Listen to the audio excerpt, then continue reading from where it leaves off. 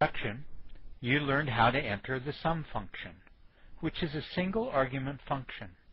In this lesson, you will learn how to use various other single argument statistical functions. And you will be introduced to multiple argument statistical functions. I'll also show you an easy way of remembering how to do statistical functions.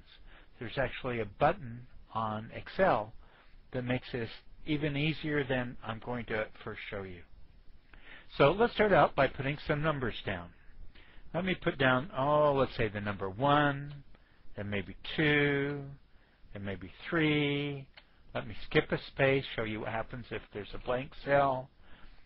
Put another number, maybe 2 again, maybe 4, 4, and 5. And maybe I should put down a word, just show you what happens if there's something that's not a number in the cell. By the way, when I type in word, it just stays there. Let me go up and delete this 5 again and type in a 5 again. When I put in the 5, notice it starts on the left side, but when I hit enter, it moved to the right side. But here, when I type in the word word, when I hit enter, it just stays on the left side. It's not that important, but it's kind of interesting to tell you. Now what I'm going to do is I'm going to show you how to do some statistical functions, some single argument statistical functions. Here is a list of some of the functions that we'll be covering. Actually, these aren't functions, these are magic words. Let me explain what I mean by that. If I want Excel to do something, a function, I first put in an equal sign to tell it that I want it to do something, not just print out what I print, but to take that information and go do something with it and bring me back an answer. In this, after following the equal sign, I need to tell it a magic word. In this case, the magic word is count. All I'm going to have it do is count the cells that have numbers in it. The next thing I do, after I tell it the equal sign to tell it I want it to do something, the magic word to tell it what it is I want it to do, following that, in parentheses, I tell it where the data are that I want it to do this thing to. In this case, we started with B2, and we went down to B10. So I put B2 and a colon. A colon is a dot over another dot. Don't put a semicolon because that won't work. B10, end your parenthesis, and now we'll press the Enter button, and it should give me an answer.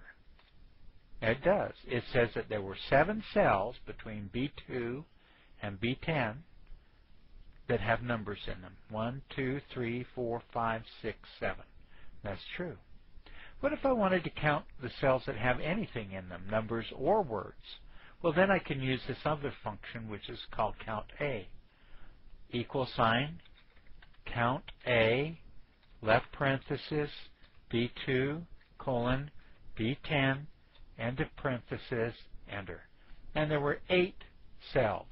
1, 2, 3, not this one, 4, 5, 6, 7, 8 cells that had something in it, either a word or a number.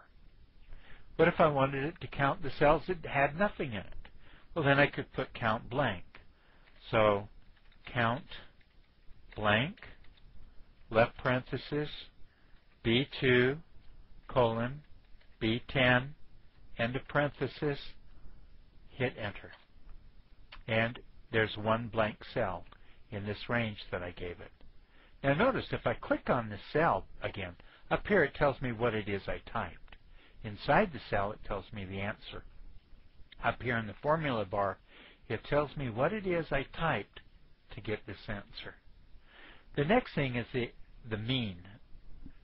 And the magic word for mean is average. So we'll put an equal sign, the word average. Let me make it a capital E just to show you that it doesn't matter if it's mixed case or capital or not capital. So here I'll put a end of parenthesis, B2, colon, B10, end of parenthesis, and hit enter, and the average is 3. Now that's not the average of I mean, what's it the average of? It's not the average of this word or of this blank. It's only an average of those cells that have numbers in it. So it's an average of this number, this number, this number, not this, but this number, this number, this number, and this number. So it's the average of these 7 numbers is 3. Let's find the median. The median, I type in an equal sign, type in the word median. Helps if I spell it correctly. Left parenthesis, then B2, colon, B10, end of parenthesis, hit enter, and there it is. Now the next thing I want to show you is the mode. Now the mode is one I do need to warn you about. The mode is the number that occurs the most often in your data set, the value that occurs the most often, or that has the highest frequency. In our data, 1 only occurs once. 2 occurs 2 times. 3 only occurs once. 4 occurs 2 times. 5 only occurs once. So there's 2 numbers that tie for the mode, the number 2 and the number 4. But XL will only tell us one of those, and it won't tell us that there's another one to be found. So the mode is a little bit dangerous. When you find a mode, that doesn't mean it's the only mode. B2, colon, B10.